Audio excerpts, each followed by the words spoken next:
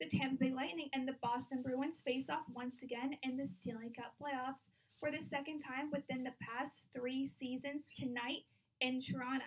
Some key players to look out for during this series include Tampa Bay's Brandon Point, who has so far tallied in 10 points, with Nikita Kucherov with 9.